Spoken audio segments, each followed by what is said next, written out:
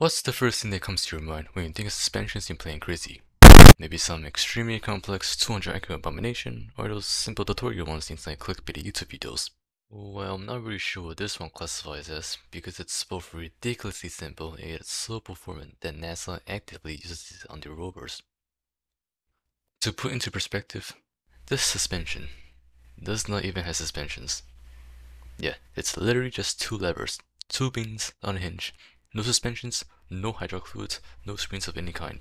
Elegant mechanisms like this serve to remind us that complexity in engineering does not necessarily make something better.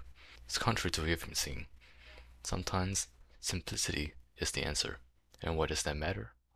If you're an engineer, you know you can't constantly be around your creation and have a bag of tools with you at all times.